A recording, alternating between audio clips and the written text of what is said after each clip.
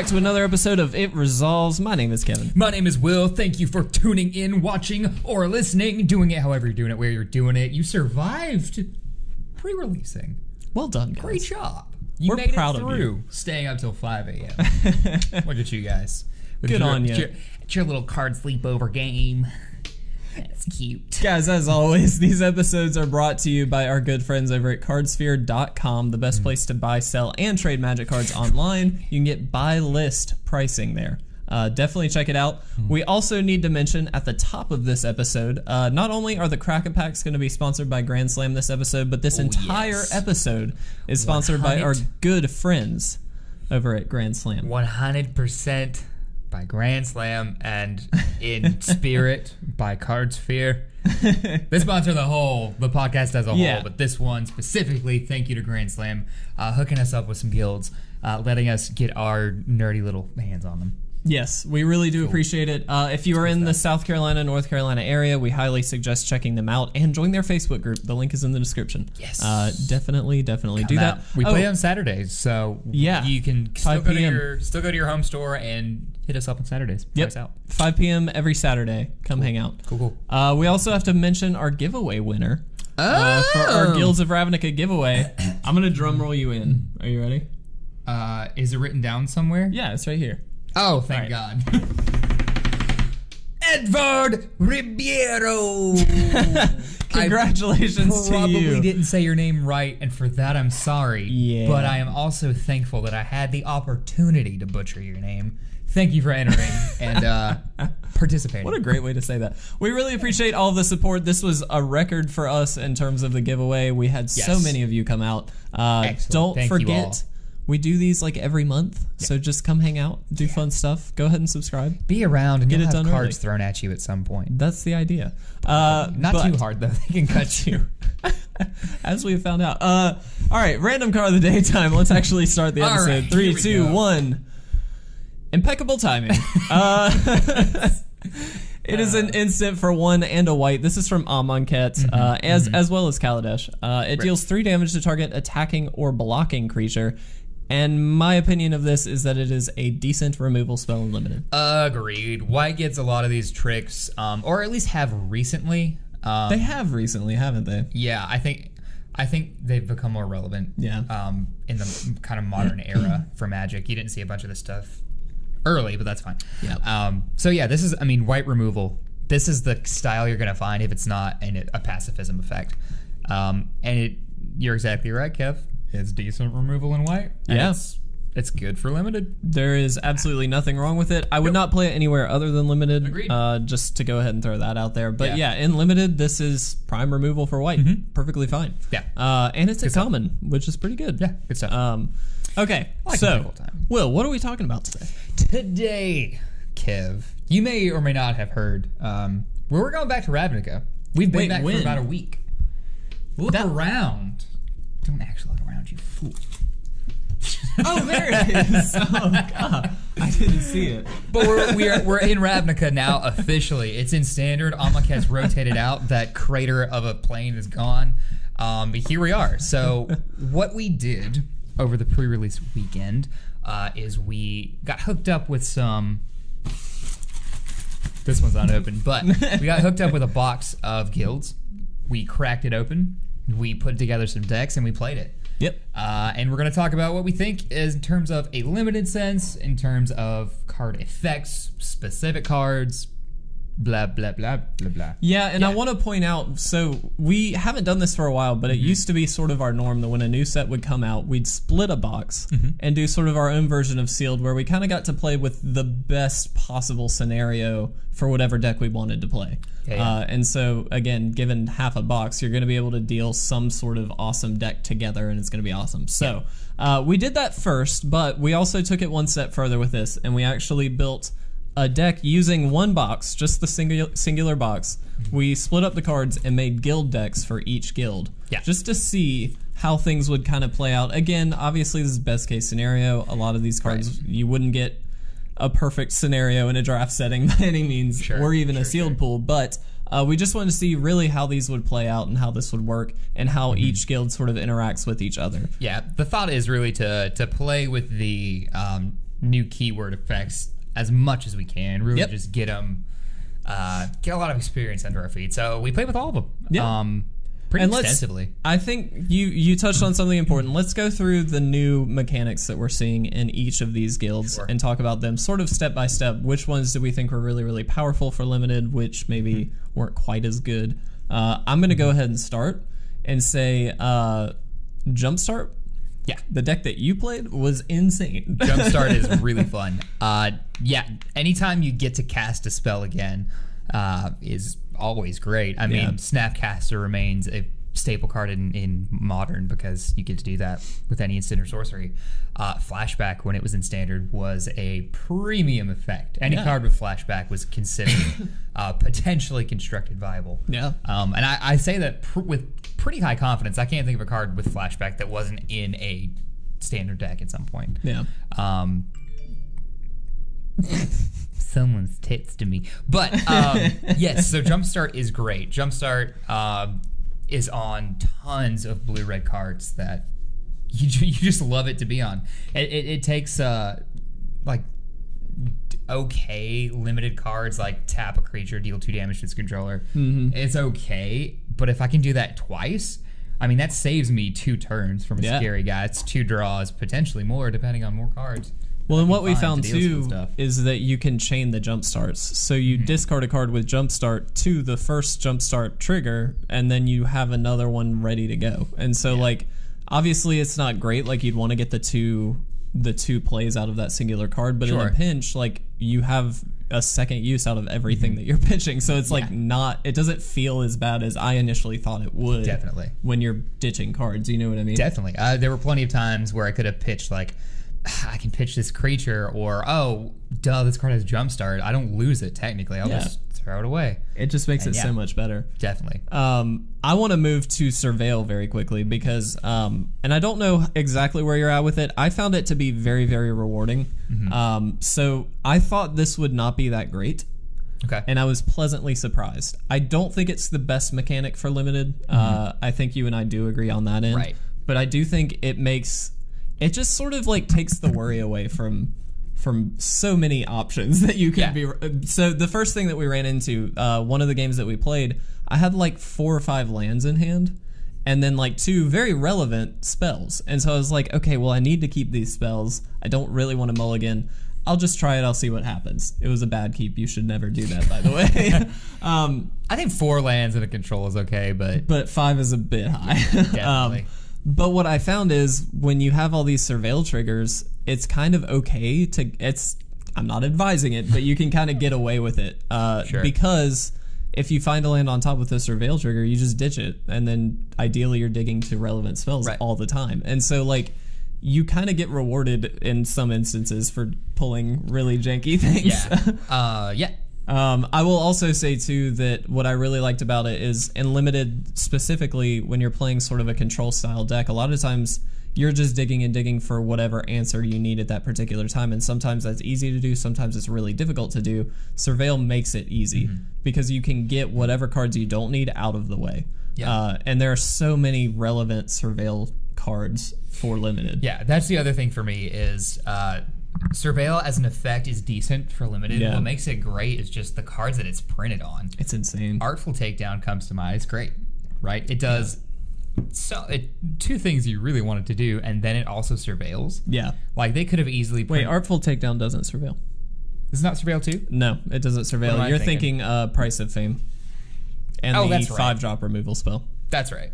Which I can't think of the name of the 5-drop removal spell. But yes, both of the like prime removal spells in black...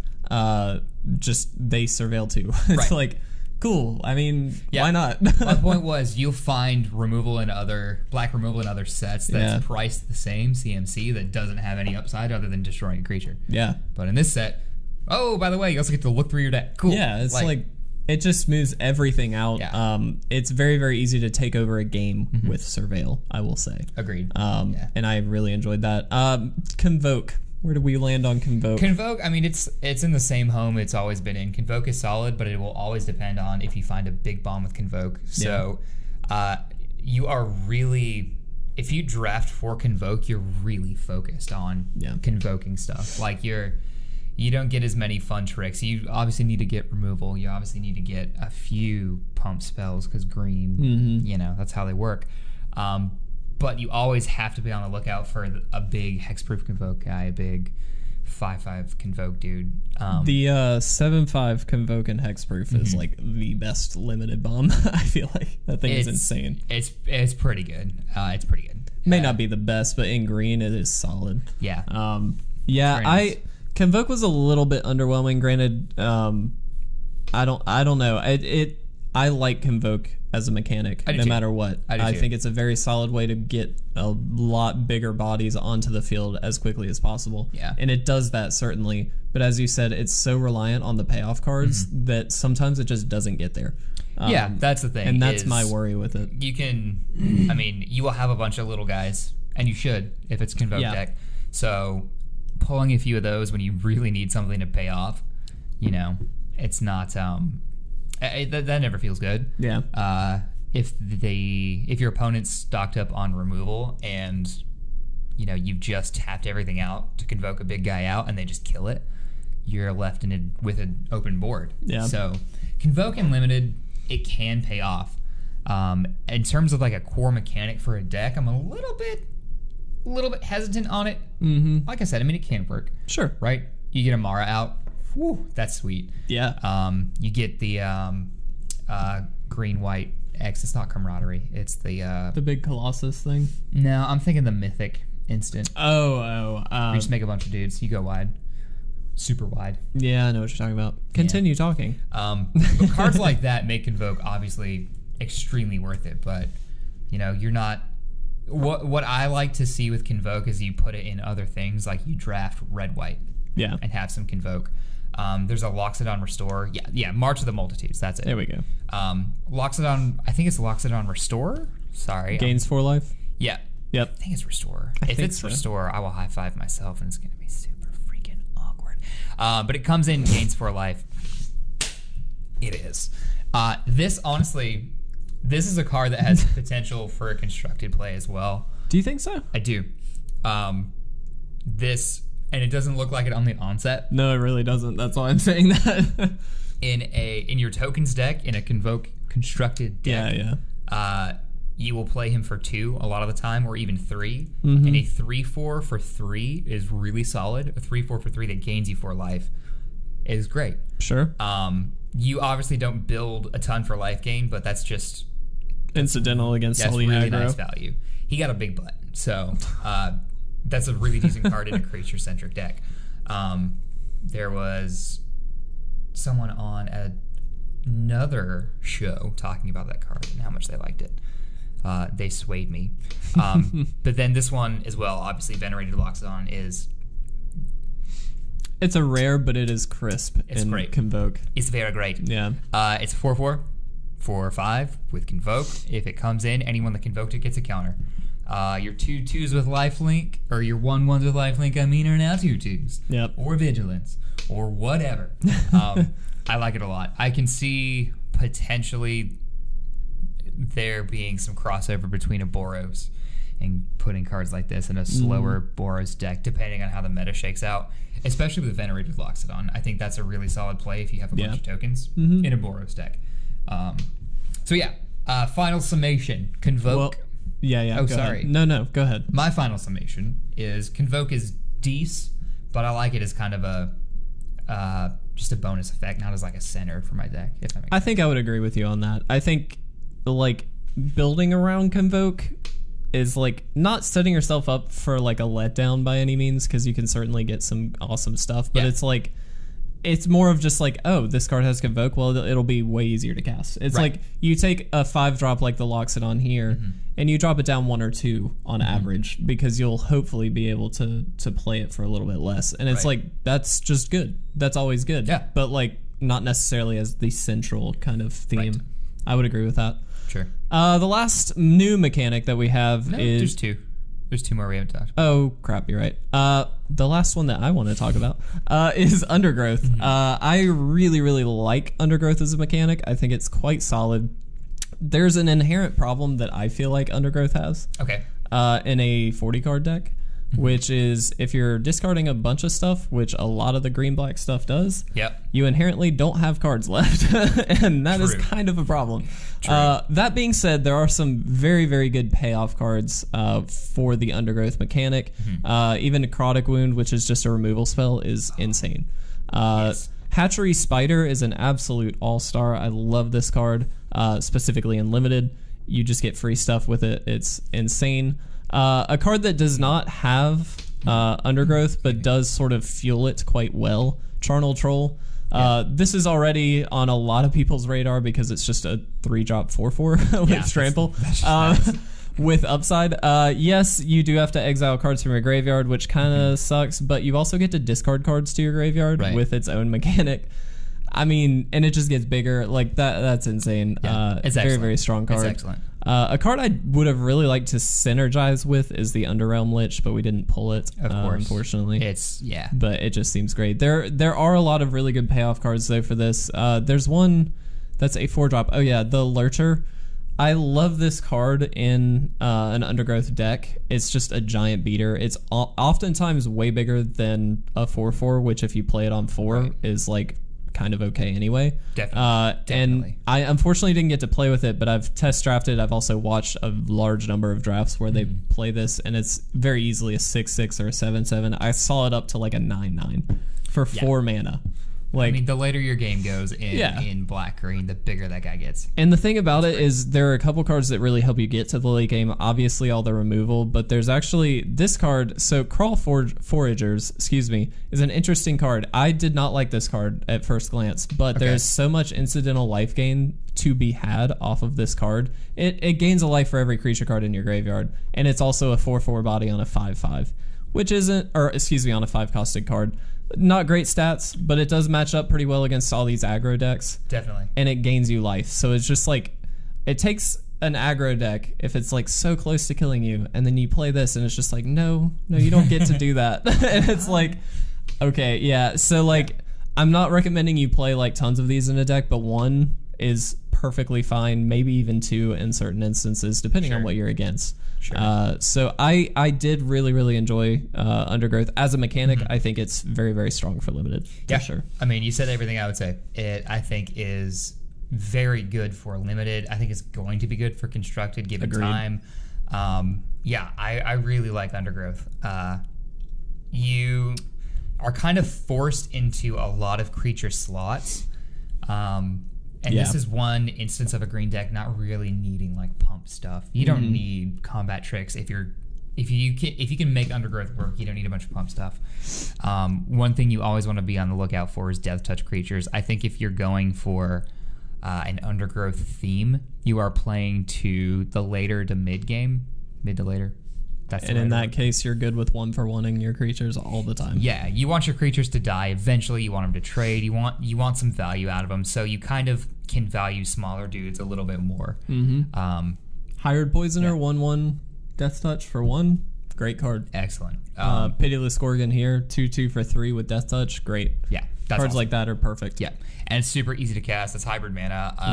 That is in Limited, in green black, a card that I think you should. I mean, honestly, any green deck can pick it up. It's great, but green black especially wants that. So the last mechanic we'll talk about is Mentor.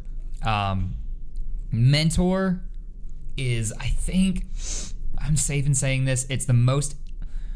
It's the effect that affects the board the most. I think in Limited. Just as soon as it comes in, it's. Your board grows. It's something to consider. It's something that will put pressure on your opponent very easily. There are plenty of super pushed little guys in green, in red white in this set. It's honestly kind of nuts how good these cheap creatures are. Boros Challenger, for instance, is a 2/3 for 2. It's an uncommon with Mentor with Fire Breathing for 4. That's really strong. Goblin Banneret, it is an uncommon. For 1, it's got Mentor, and Goblin Banneret gets +2/+S. Not quite Fire Breathing, but it's on that's a 1-drop. Sunholm Stalwart. Yeah, First Strike Mentor for 2 it's a 2/2. There are a plethora of cheap mentor options. The things that this set is very aggressive in terms of what's been printed on the cards. I think the value of everybody is so strong. The deck synergizes so easily with any kind of option you want to go with in red-white. Even if you want to say you picked up a few strong mentor pieces and you want to put them in a more green-white deck, this is one time when, like, if you've pulled Tajik, if you've pulled Aurelia, I think it's worth putting him in. Yeah. For a few reasons. Diversifies your board so that your tokens that you're going to make, eventually they will have to be removed, and no one wants to kill a token with a removal spell. Putting your opponent in that position is so just mean. It's gruesome. We have the 2/2 flyer from Return to Ravnica back. Skyjack Legionnaire or something like that. Wojek something. Sunholm? No. That might be it. Sunholm. No, it's Sky something Legionnaire. I know what you're talking about. It's Flying in Haste. Yeah, Flying in Haste for 3. You put... it's a 2/2, so... Sky Knight Legionnaire, excuse me. It's a 2/2. So you'll get at least one mentor trigger. Now you have a 3/3 flyer on turn 3. That's insanely good.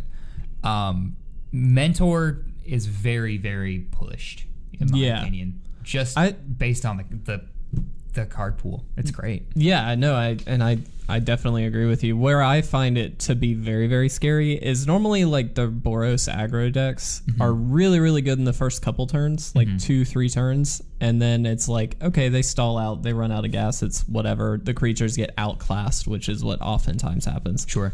Here, the creatures just don't get outclassed as quickly, and that is scary. Like, definitely. I mean, they hold their own much more. I'm trying to think of the word. Much more strongly. That's a bad way of saying that. Much better? Much better. I couldn't think of the word. Better. More better? Yeah, more better. They hold their own so well, and it's like it's just so hard to get over that, like outclass them, because normally that's the best way to handle it is just play better creatures. You know what I mean? Like play things with a little bit more power, a little bit more toughness, and you're good. Because what do they do against that? Right. But they build themselves. Like it's not right. It's wrong. Will, it's wrong. Red white. I held this opinion coming into Limited. I thought red white was going to be kind of the front runner, just based on what the cards were printed as. I looked at like the rares. There are really, really classy rares in red white. Swiftblade Vindicator is nuts. That's constructed all-star. Light of the Legion War Boss. These guys, rares with mentor on them that just push Boros kind of over the edge. Yeah. I think great. Now you're not potentially going to see a really tuned mentor deck if you're drafting it, but I think that assuming you get a few of those core mentor creatures, Sunham Stalwart, stuff like that, you will be able to be aggressive, be punchy, be really just make a fruitful deck, man. Make a Fruit of the Loom deck. You make it just great. So yeah, those are all the mechanics. That's what we wanted to play with. That's what we got excited about. One thing I just want to point out. Before moving on really quickly. So this goes without saying. The Guild Mages always are flagship cards in any Return or any Ravnica set. Right. Or Return to Ravnica set, now that we've got more of those than original. But I was really, really impressed, more than I thought I would be, with all of them except as a Guild Mage. Yeah, I agree. Specifically, the House Guild Mage did some work. Not even for the Surveil triggers, though it's nice to always have that sort of on deck. Being able to tap something down on a opposing player's upkeep, and then having it tap down for basically 2 turns. It's holy crap, that's good. Yeah, it turns off combat for your opponent easily. We usually see this in white in some way. Yeah, normally. Or some kind of blue, like Frost Breath effect, which, I mean, this is what that effect is. Sure. However, having it for 2, I mean, over and over again. Yeah. Oh, baby. It is so good. Like, we kind of expected the Conclave Guildmage to be good, and it was. Yes. Legion Guildmage as well. It just deals damage and taps creatures. And there's its white. There's the white. Yeah. Granted, it does untap during the next untap step, which is where the blue kind of differs. Oh, yeah. And then the Swarm Guildmage, giving everything Menace is phenomenal. That can just win a game pretty quickly. And then Incidental Life Gain. League Guildmage, me.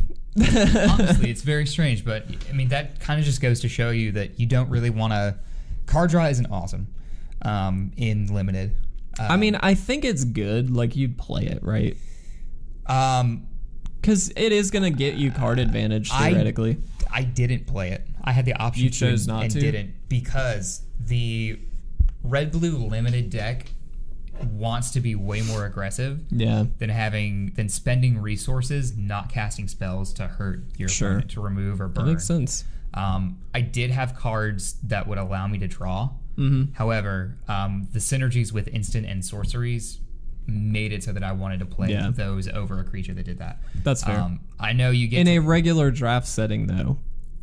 If you didn't have access to as many cards as we had access to, do you think you would run it? I probably would. Because obviously we were playing best case scenarios on all these, so there are instances where we would not have the resources we had, for sure. Sure. I mean, I can always see you playing this. I just chose a form of the deck that was very aggressive, centered around casting a spell every turn and then swinging in, and that was kind of the goal. Was to win quickly, so I would only have mana to cast like one burn spell. But the two creatures I have on board, they deal damage based on my sorceries. You know, you have the Weed Dragonauts. You have the Crackling Drakes. Yeah, you got the Piston Fist. That dude's insane. Yeah. Okay. I'm going to answer a question right now, and I'll pose it to you as well. Okay. The scariest of the 5 guilds in Limited. Mine is it. That thing is scary as crap. I mean, so, it can come out of nowhere and deal 12 damage a turn. Yeah. One combat phase. It's insane. Yeah, it's very, very good. Now, my issue with playing a super aggressive Izzet deck is in a lot of cases, they run out of gas quickly. Yeah. Here's why. Yes, you get to cast spells again with Jumpstart. Yes, you can pitch a Jumpstart card into the graveyard, but at some point, you are going down one card. You're discarding every time you use Jumpstart. Yeah. So eventually, you are top decking for a Jumpstart proc, right? Yeah. Which, I mean, again, is a testament to how quickly this deck is trying to win. Oh, sure. As you mentioned. Absolutely. Like, I think that is the important part is you're trying to win and do it very, very quickly. It's again, we talked about this in the Deck Tech episode that I posted with the Izzet Spells deck, but the draft deck is fairly reminiscent of the actual constructed Izzet Spells deck, where it's like, just play some high-value creatures that benefit off of all these instants and sorceries, and then run them out like as quick as you can. That's all you have to do. That's how it feels. But that was definitely the scariest deck. The one I felt the most confident in, though, was Dimir. Yeah, Dimir's card pool is super good. Oh my gosh! Yes. I think it's got the best flyer in Nightville Predator. A 3/3 for 4 with Flying, Death Touch, and Hexproof. So Hexproof being broken. Evasion, and then you really want to block it? Do you? Yeah. We talk about if it's got Death Touch, you should probably draft it. And this also has Flying. And Hexproof. God, it's so good. Yeah, I love it. There is a cycle of these, like 2 and 2, right? 2 red, 2 white, 2 blue. You know, and all of them are pretty good, I would say. The Conclave Cavalier, that's just like really good value all the time, right? I mean, it's very, very solid. The True Fire Captain is great because it's just going to start nugging people for extra damage, even if it doesn't necessarily get through for a lot of damage. Sure. Crackling Drake, obviously, we talked about. Nightvale Predator, we talked about. Golgari Findbroker is like the least impactful. Right. I feel like. I was actually more excited about this one than a couple of the others initially because it felt like Eternal Witness. But it's like a really bad Eternal Witness. Like, it's not... It's not as good as Ewit. No, obviously. It's definitely not even close. It's the one that I would feel the least confident about casting. Yeah, absolutely, personally. yeah. But, overall, thoughts on this limited format, Will? This limited format is super fun. Yeah. It's the most fun I've had in a long time. We talk up a lot of sets before we play them because of specific cards, because of new effects, whatever. But then we get them and it's like, well, okay. This is really fun to play. Yeah. And that might just be my Ravnica bias, I don't know. But doesn't it seem like whenever Wizards has, I'm not going to say like controversy, but we'll say some friction from its consumers that all we'll the just time throw Ravnica at them again. You know what I mean? Well, yes and no, only because while I agree they have done that a lot, twice now. It's also been we've kind of been in a state of constant friction with Wizards for quite a while now. I mean, it's been pretty. That's fair. Yeah, that's fair. That's a whole other topic for a whole other thing. I mean, we'll see, right? We'll see. Yeah, I mean, of course. I do want to, again, thank Grand Slam for providing us with some product to actually play this out with. Normally, we don't get to be this thorough, but with this set in particular, we really wanted to sit down and take the time to do it. We spent like 2 days just playing Ravnica. Building decks, trying to figure things out. We worked together on some of the deck building as well to make sure that we were giving each guild sort of the best shot that it could. Fairness. And so we, again, really appreciate Grand Slam for providing that awesome. Opportunity. Moving to the question of the week.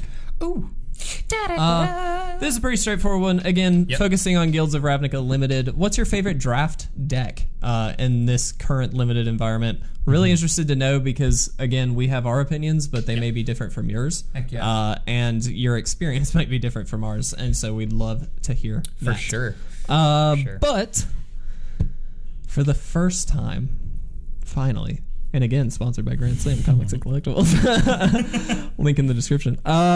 We finally get to move away from M19 and into Guilds of Ravnica Crack-A-Packs. I could not be more excited. Doesn't that sound good? I know they sound exactly like any other pack. Actually, no. You have to pick it. I'm going to pick this one. We, of course... ASMR? Sprinkle of salt. Yeah, that's it. Is that the thing? Hey, thanks. We're going to open some packs now. I'm sorry. I need a super sensitive mic. Anyway, guys, we of course have our new gold cards with this. Will, what's yours? Mine is Knight of Autumn. A solid card. Mine is Narcomoeba. A not solid card. It's cute. Knight of Autumn is, I believe, going to be valuable in the future. Oh, yes. Yeah, it definitely is. That card's insane. Yeah. 3, 2, 1. What? Oh, I got a full. Well, although. Oh, yeah, that's good. Ritual of Soot? Yeah, Soot. Indeed.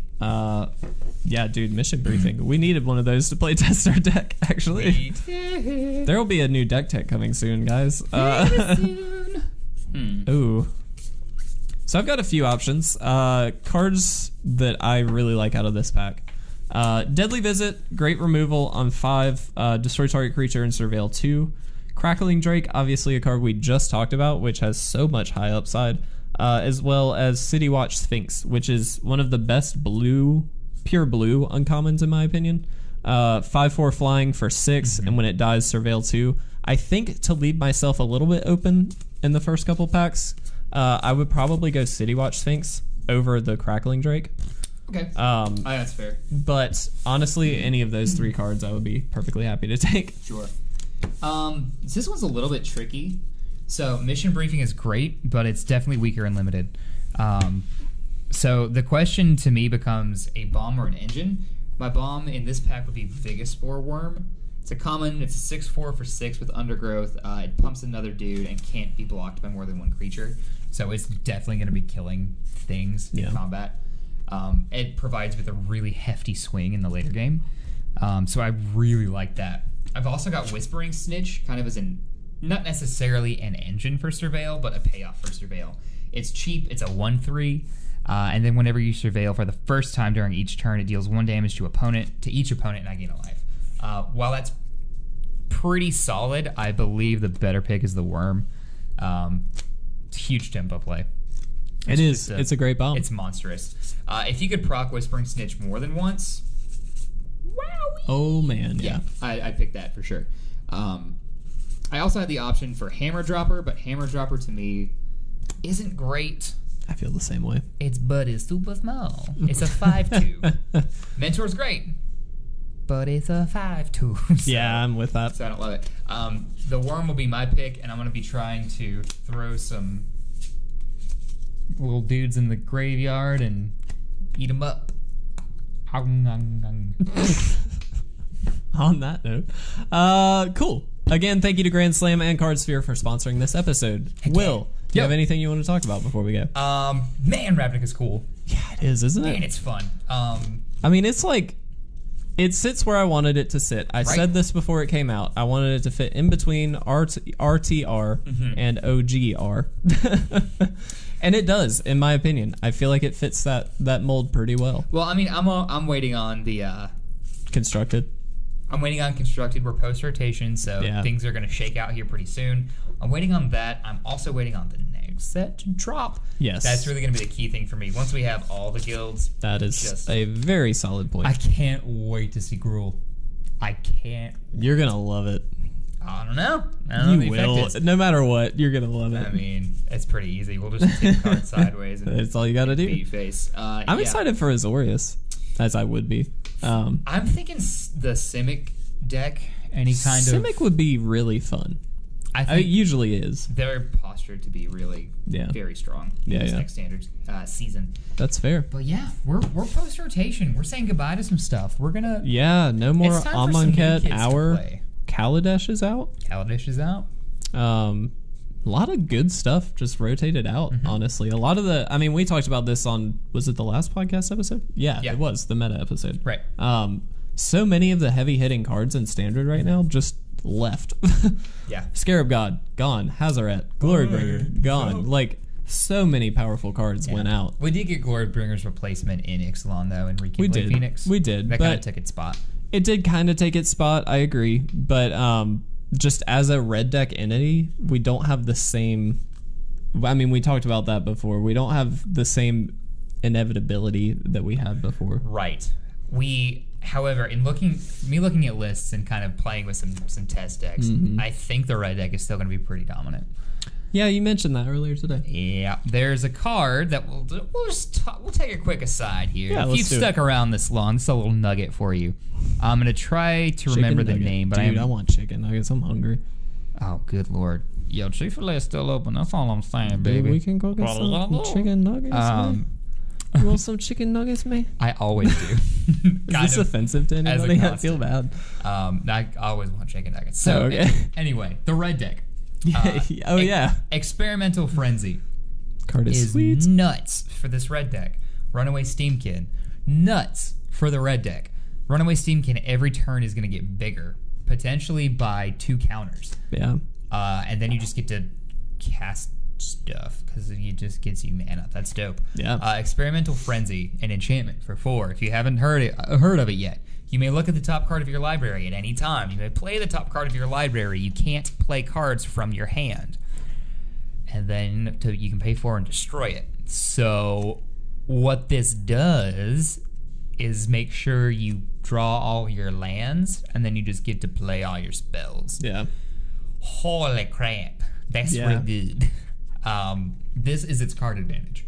This is replacing Bowmat Courier in my mind. It is. It's it's interesting too because Bowmat Courier was an interesting card because it came out early on, and then it left itself open to removal. Whereas this almost hits at the prime perfect spot, like a turn 4 play to let you play the rest of your deck. Because on turn 4 in a red deck, it's like, I'm probably going to be out of gas by that point.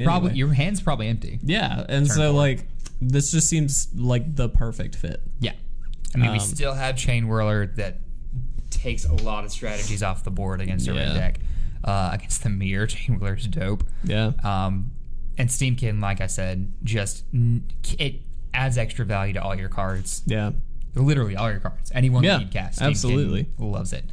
Eats it for breakfast. I think the red deck was stronger than I was giving it credit for. Agreed. I was in the same boat. Yeah, this looks It's going to be a fun standard season. That's all I'm saying. I actually talked to a guy at G2K today. He was like, hey, are you a standard player? I was like, funny you should ask. And Did you say I'm about to be? I was like, well, I wasn't. And then Guilds came out. And we've been brewing a couple decks. I'm going to tease this. We've been brewing a deck. Are you sure? I'm not going to say the card that's in it. Okay. Everybody will, it'll be fun. We'll see.